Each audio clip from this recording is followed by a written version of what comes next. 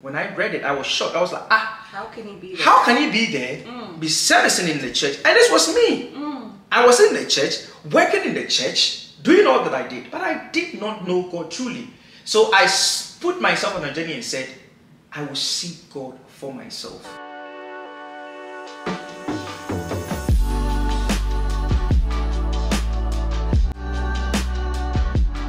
So perception is very critical because it goes to form your whole belief system. And you know that in our Christian faith, everything is based on what we believe. Right. So believing wrong, therefore, becomes very crucial. So learning to perceive right is very important so that you are able to build a good belief system and therefore make right choices so that your life will be shaped in a better way. Now, we are going to read the book of Acts, chapter 3, verse 1. And there is a story about a lame man. And we will get into this story and see how his perception changed and shaped his life. Wow. So Acts 3. Yes. Verses 3, verse 1 going. Alright, so Acts 3 verses 1. Once again, I am reading from the NIV version. And it reads, One day, Peter and John were going up the temple at a time of prayer at 3 in the afternoon. Now a man who was lame from birth was being carried to the temple gate called Beautiful, where he was put every day to beg from those going into the temple courts. When he saw Peter and John about to enter, he asked them for money. Peter looked straight at him and did John. Then Peter said, Look at us. So the man gave them his attention, expecting to get something from them. Then Peter said, Silver or gold I do not have, but what I do have I give you. In the name of Jesus Christ of Nazareth, walk. Taking him by the right hand, he helped him up, and instantly the man's feet and ankles became strong. He jumped to his feet and began to walk. Then he went with them into the temple courts, walking and jumping and praising God. When all the people saw him walking and praising God, they recognized him as the same man who used to sit begging at the temple gate called Beautiful, and they were filled with wonder and amazement at what had happened to him. Amen. Amen. So this is a story about a man. So this man has been lame right from birth, right? And the Bible says this is what happens. Every day he gets picked up and they put him at the gate, at the beautiful gate, where he asks and begs for alms. One day the apostle went to the beautiful gate, went to the temple for prayers, because normally what happens is every 3 o'clock they go to pray. Yeah. And when they went there, they met this man begging for alms. Watch this. This man has been doing this his whole life. Yep. But something caught my attention. What did? This is a place of prayer. So this is a place people go to pray. Yeah. But he went there for a different purpose. Think about this. If this man knew that there were some people called apostles who had the power to heal, or even if the prayers that were being offered in the church or in the temple was healing people, what do you think his decision would have been? To go into the temple to get healing. Exactly. So, what he saw, what he heard, and the people around him never gave him any information that said that you can come out of your circumstance. Wow. Think about it. I said it. Perception begins with information. So when there is no information or when there is wrong information, you are perceiving wrongly. Yeah. So watch this. So because of his perception, based on the fact that he had no information, he now accepted his condition. Acceptance comes as a result of how we perceive. When you are going through situations and afflictions and problems, the reason why you accept them is how you perceive them. Wow. In the time of COVID, right, when COVID came, COVID was a scary time where a whole lot of people decided not to work, stay home. Yeah. because they saw it was terrible. Yeah. But other people took advantage and saw that this is an advantage for me to make more money. That is true. So how you see a thing will determine how you act. Wow. That is so true. You know, especially being a healthcare worker, he also is a pharmacist. But we saw, and I mean, obviously with our jobs, you know, we were considered as a essential personnel, Yes. so we had to be there. But like you said, there were some people who were in the healthcare field that chose not to work. So how we also perceived it mattered. Yes. Also, a lot of people lost their jobs. Yeah. But to some people, it was an opportunity to start their own business. Oh, it is how you see the situation. Guys, it is so not the good. situation. It is how you see it, because how you see it will push you in a certain way for you to take action. Wow. Some people saw it as an opportunity to start their own business. You see, sometimes that is why I say, if you understand the way of God, the way you relate with God becomes different.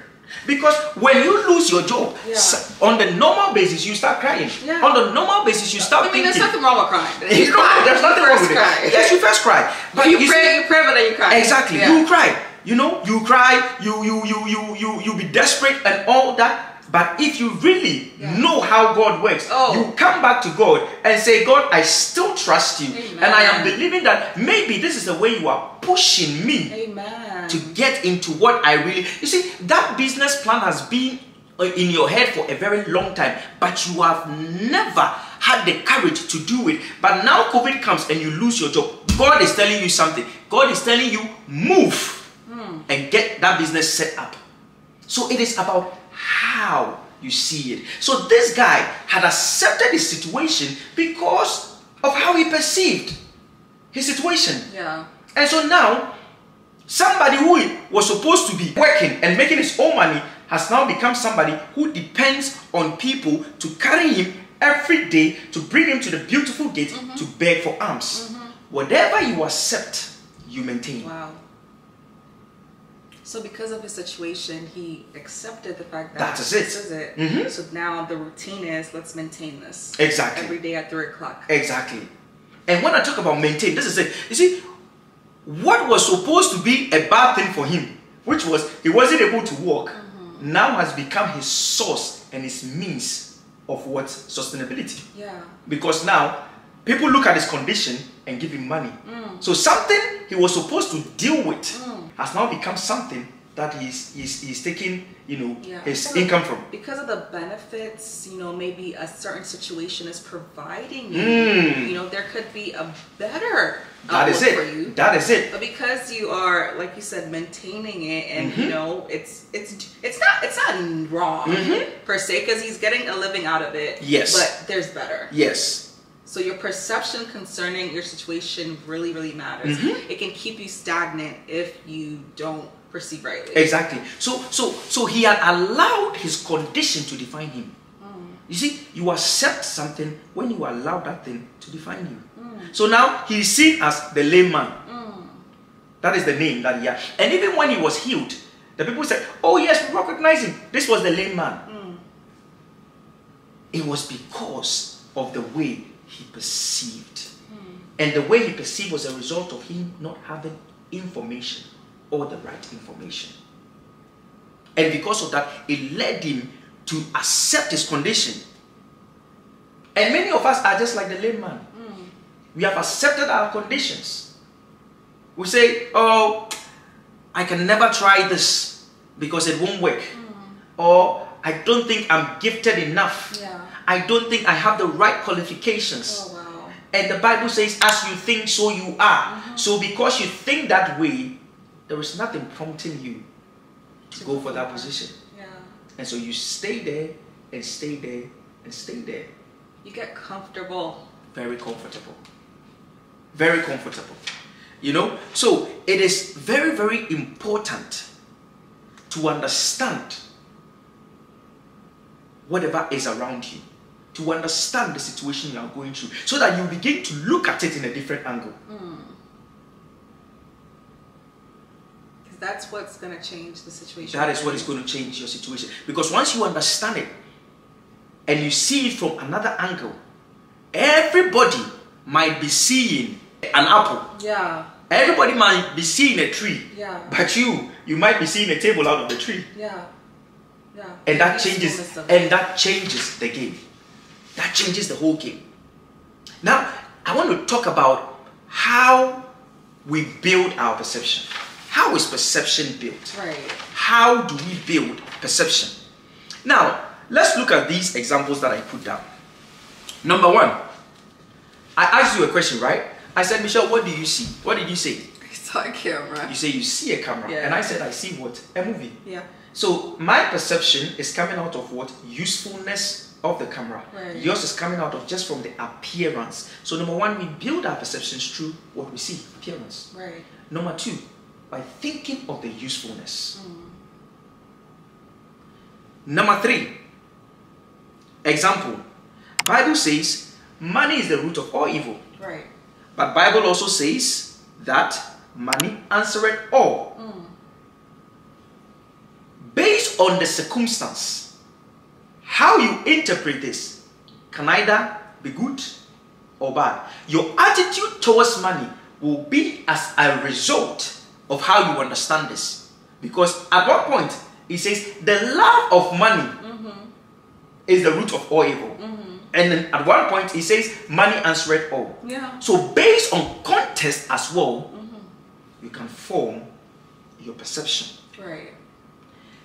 The fourth one is this. The Bible says, and that is one of my favorite stories in the Bible, that there was a time that Elijah has said there was not going to be any rain. And Elijah sent his servant to go and look out and see. The servant comes for the 7th time and says, I see a small cloud. Right.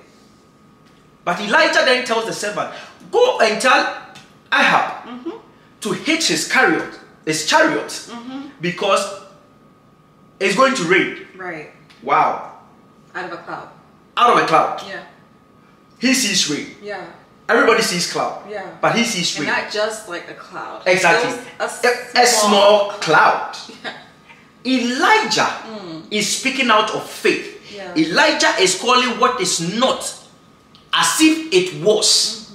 So there is a perception that comes out of faith.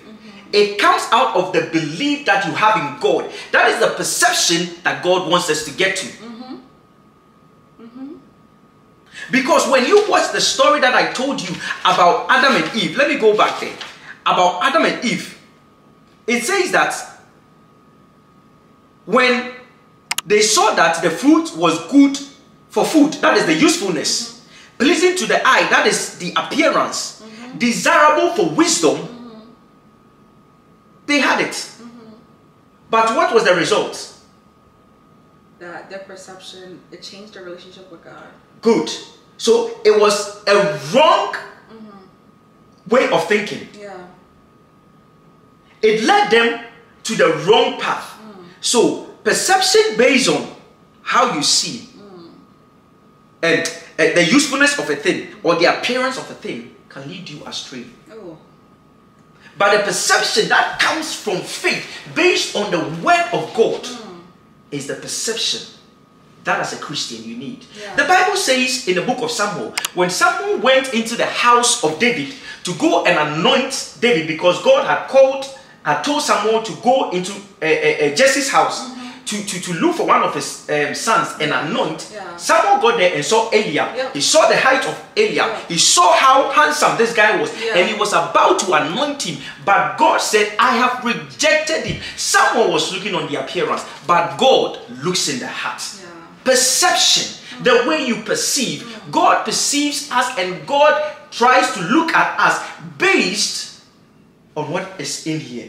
He doesn't look at us from the outward. Somebody will see me and say, oh, this guy. Somebody will see you and say, oh, this girl. But God looks at you in a different way. I pray that you come to the point where you start believing what God says about you rather than what people see about you. Amen.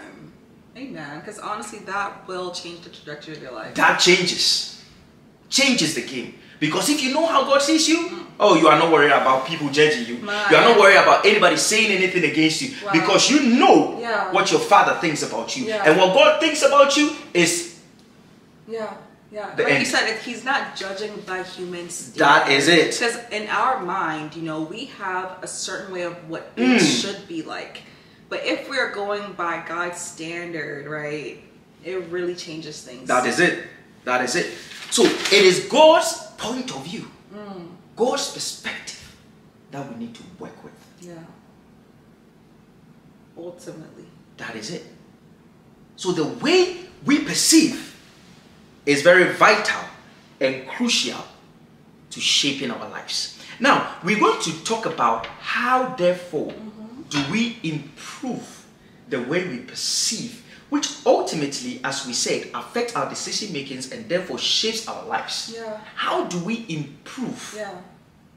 How can we make this practical? Yes. In our day-to-day? Okay. One, I wrote down this. If we want to perceive right, it means our whole belief system has to change. The Bible says in the book of Romans chapter 12, verse 2, it says, "Be ye transformed by the renewal of your mind. Then you will be able to test and approve what God's will is, his good, pleasing, and perfect will." To change our perception, which is a transformation, has to begin from the mind. So we literally have to get rid of self. Self. Because how we think is not how God thinks. That is it. And he makes this clear in the book of Isaiah. Exactly. Literally saying that my thoughts are not your thoughts. So we have to get rid of self in order to perceive. That is it. Like how God. We need to start acting like Moses, who seeks the way of God rather than the act of God. Yeah. Number two, the Bible says faith comes by hearing and hearing the word of God. So the more word of God you hear, the more understanding you get about the word of God, the more your perception changes. Because now your perception will be based on the word of God. Wow. Number three, compare the information you receive to the Bible. Let's read Acts chapter 17, verse 11. All right, so NIV version again, Acts 17 verses 11, and it reads, "Now the Berean Jews were of more noble character than those in Thessalonica, for they received the message with great eagerness and examined the scriptures every day to see if what Paul said was true." It is good to receive the message with all eagerness, with all willingness. But the best thing is to cross-check. If even Paul, who is seen as the great apostle, his words were being checked, how much more your pastor? Oh my God. You go to church every Sunday, you hear the word of God from there, you just come and throw your Bible and take for face value what your pastor said. Do you know where your pastor is coming from? Mercy. And that is Christianity in 2024. That is it. We're not doing our research, and it says that these people did it every day. Every day, whatever Paul said, they went to their Bible, came home, sat down, read to make sure that what he's saying is from the Bible. Because why? Because why? They are trying to form their belief system. So they are trying to perceive right. They are trying to understand right. They are trying to get the right perspective and the right point of view, so that their decisions that they take, their choices that they make will be based on that, and so that their lives will be shaped in the right way. Wow. What are we doing today? We go to church. Your pastor will come, say whatever they say, and then you just take it, you come home, and then that is why your life is the same. Even you go and you argue about it with somebody else about your pastor being right when you have not done your own research. Exactly. A lot of people do that. They just quote what their pastor has said to people, and somebody might even be correcting them, but they will be challenging them because they say, my pastor said this. Yeah. And then they'll tell you, your life will never be the same. Sister, brother, your life will always be the same, so long as you don't cross-check it by yourself, so that you can be able to apply it well. See, anything done out of understanding is not done properly. And anything that is not done properly, you don't benefit from it. Yes. The number 4, depend on the Holy Spirit. Amen. The Bible says that the Spirit of God is the Spirit of truth, and when it comes upon us, it will lead us into all truth. So if you want the right understanding, seek the Holy Spirit. Amen. Ask the Holy Spirit to help you. Read the book of John chapter 16 verse 13. All right, John 16, 13. verses 13. And it reads, "But when the Spirit of truth comes, he will guide you into all truth. He will not speak on his own. He will speak only what he hears, and he will tell you what is yet to come." Amen. Amen. So the Holy Spirit helps you to perceive. He says he will tell you what is yet to come. Jesus, even before the Pharisees thought, he had taught. It was who? The Spirit. The Bible says he perceived from the Spirit. So you need the Holy Spirit so that you'll be able to perceive what is right and apply it to your life. Number 5, Proverbs chapter 11 verse 14. Proverbs 11 verses 14. 14. And I hope you guys are taking notes. Proverbs 11 This verse is really 14. good. Proverbs 11 verses 14. "For lack of guidance, a nation falls, but victory is won through many advisors." Yes. So in the counsel of the multitude is safety. So sometimes you need to compare your information with the people around you, with your environment. Because sometimes you think you might know, but when you share with somebody, that person might bring a point of view or a perspective, and then you'll be like, oh, okay, I thought it this way, but maybe what you're saying could be right. And so with the right research, you come to a conclusion and find what is right, to build a right perception and to build a right mindset, for you to be able to have a good belief system, for you to be able to make right choices, for you to be able to shape your life in the right direction. But all this with a grain of salt, because, you know, piggybacking off of the points you made, you know, we have to also go back, whatever advice they do give you, go back and do your own research. Definitely do your own research, as I said earlier. Yes. So ultimately, we understand that everything begins with how we perceive information that comes to us. And the way we perceive it will determine the actions that we will take. And the actions that we will take are going to then shape our lives. Wow. Lord, help us perceive rightly, because we want to make the right decision. You know, we pray the same prayer that King Solomon prayed. Give us a discerning heart so that we are able to perceive rightly, to differentiate right from wrong. Exactly. So Nana, you know, you've given us a lot of great gems, right? And all of this, I'm sure, comes from a real life experience. So what advice would you give us to help shape our perspective to really change our lives? Okay, so I want to share something about me, you know, on your channel, and I believe it's going to help people, because that was how I was able to, you know, change my life essentially. So I have been in ministry before. My dad is a reverend minister, so I grew up as a PK. And pastor's kid. Exactly. And so my whole life has been in the church. You know, I play the drums. At the point I sing. At the point I was a choir leader. At the point I was the administrator of the church. I preached. I held dedication services and all that. So you actually like stood on the podium and gave the word. Yes, I gave the word a lot of times. I've been to other Assemblies of God churches back in Italy to preach as well. I was the original youth leader at a certain point. So I've done it all. You were in it. I was in it. And in the year 2018, I took a step back. Wow. I took a step back because at a point I felt like, Michelle, everything that I knew, you know, about God and everything I was doing in the church was something being done because my parents pushed me to it. And you can't find yourself in a similar way, because as Ghanaians, you know, we grew up in the church. You know, our whole life is church. Every Sunday we dress up, we go to church. So sometimes we don't really know God ourselves, because our parents push us in that direction. And I read a scripture that shocked me, and I think that was where my transformation began. The Bible says in the book of Samuel that when God was calling Samuel, Samuel was in the temple. He was lying down. But he could not recognize the voice of God. The Bible says, because someone did not know God. When I read it, I was shocked. I was like, How can he be there? How can he be there, be servicing in the church? And this was me. I was in the church, working in the church, doing all that I did, but I did not know God truly. So I put myself on a journey and said, I will seek God for myself.